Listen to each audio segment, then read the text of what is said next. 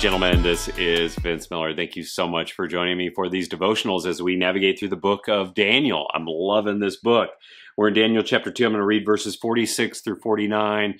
The setup is this, is that Daniel has been given a dream. He then goes to Nebuchadnezzar to tell him the dream and interpret it. And now we're going to get to see how the king responds. It says this: Then King Nebuchadnezzar fell upon his face, how about that, and paid homage to Daniel and commanded that an offering and incense be offered up to him. The king answered and said to Daniel, "Truly your God is God of gods and Lord of kings and revealer of mysteries, for you have been able to reveal this mystery." Then the king gave Daniel high honors and many great gifts and made him ruler over the whole province of Babylon and chief prefect over all the wise men of Babylon. Daniel made a request to the king. He appointed Shadrach, Meshach, and Abednego, his three buds, over the affairs of the province of Babylon, but Daniel remained at the king's court. This is awesome.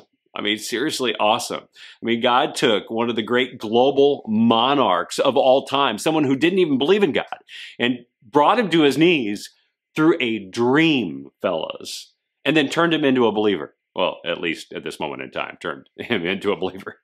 And guess what? I believe God still wants to do stuff like this. He does. In fact, I think he still can.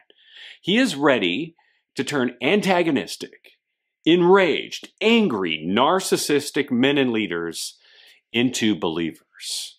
And yet there is one critical component from the story that we can't miss. He's looking for one faithful, available, and humble man willing to take a step of faith and lead the way. The question is this: are you that man? Fellas, take a leap of faith today. See what God does. And with that, I'll see you right back here again tomorrow.